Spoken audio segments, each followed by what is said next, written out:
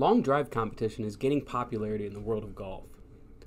Using a 48-inch driver, top athletes are attaining clubhead speeds of 145 miles per hour, nearly 65 meters per second.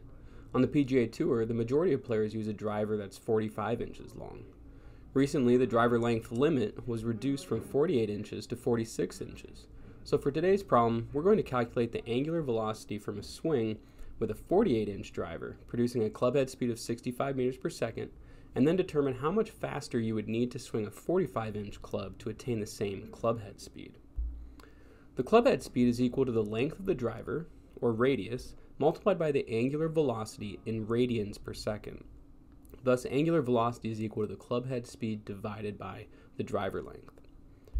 In our first scenario, 65 meters per second clubhead speed with a 1.2 meter driver, or 48 inches, results in an angular velocity of 54.2 radians per second.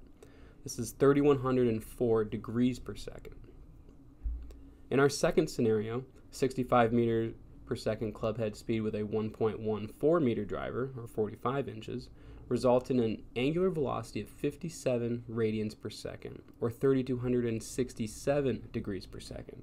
This is a more aggressive swing. It demands much more from the body to generate the same clubhead speed, which is probably why Phil Mickelson was so displeased when the PGA Tour announced the reduced driver length limit of 46 degrees.